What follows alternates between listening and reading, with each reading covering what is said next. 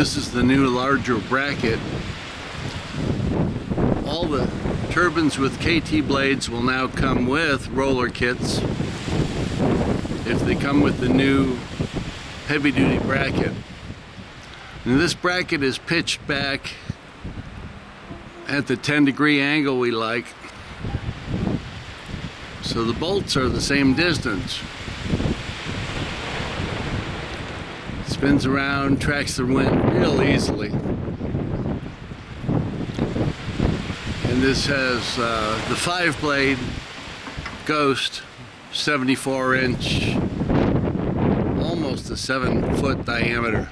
We'll give you a close-up shot now.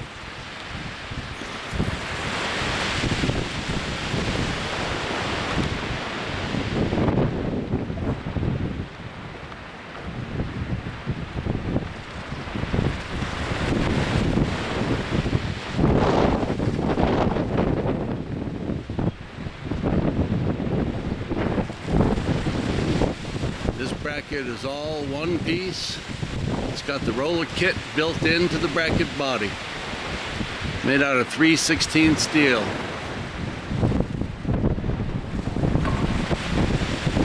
Very tough.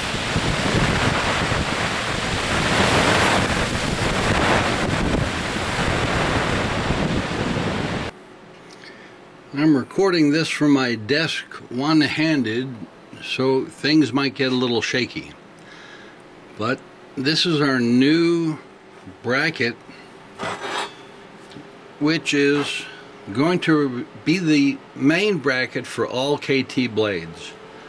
So starting tomorrow, March 24th, all brackets for KT turbines will have this setup.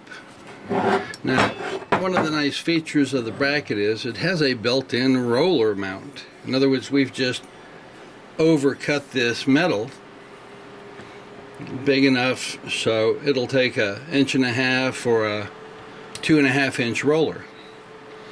Also, in the event in the future, if this metal ever wears out, which I don't know, might take 30 or 40 years, we have a plate that bolts on, and there's 2 bolts to hold it, and basically the pressure of the roller is going to keep that pressed on there.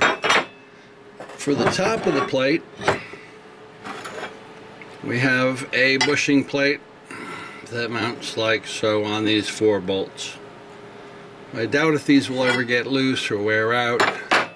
This is heavy 3/16 steel, which is a large cry over the 11 gauge we've been using for years and years on these smaller brackets. But in all fairness, these have been for small blades, little blades, 4 61-inch circles, 59-inch circles. You know, these have been some small diameter lightweight turbine mounts, and we're still going to continue selling these for as long as we have small blades, and we're down to about 10,000 small blades, so we'll be selling these for probably a couple of years still. But this is going to be the mainstay of our business. Now, let me tell you some features about it. We were building all these furling brackets, you know, to make the turbine mount in a different spot and push in a different area. And we figured out we didn't really have to make it furl very far or push very far off center to get a furling action. So these are alternate mount points for furling. If you do get just a little too much noise off your turbine in a high speed wind zone, you can mount it here or here, and this will really slow your turbine down at speeds of 40 to 60 miles an hour, and above that it'll completely stall your turbine if you put it here, and probably stall your turbine at about 90 miles an hour if you put it there. This little offset makes a huge difference when it starts pushing sideways on the turbine and making it run at a 45-degree angle. So that's the new KT mount. What else can I say about it? Oh, if you have, let's say, a 2.5-inch bracket, but you want to convert over to, that's an older model, 2.5 inch, you can just mount one of these bushings here, and now you can put this on an 1.5-inch pipe. And we'll also have bushings for the 2.5-inch water pipe also. So it just gives you a lot of different options. This also has the full circle for the furling. And from this day forward, everything will have a roller bracket. It just worked out so nicely. We went and bought these in bulk. Got a really good price on them. And we're just going to be giving these away for free with the turbines.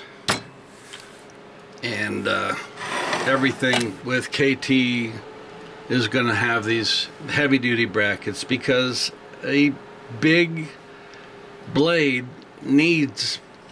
really needs this kind of sturdiness. It really needs this kind of mass to make it last.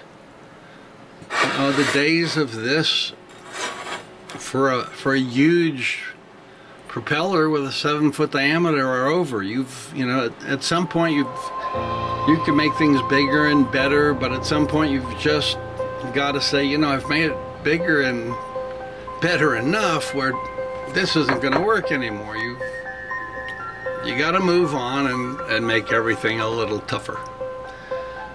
So that's what we're doing in 2017. More later. Bye-bye.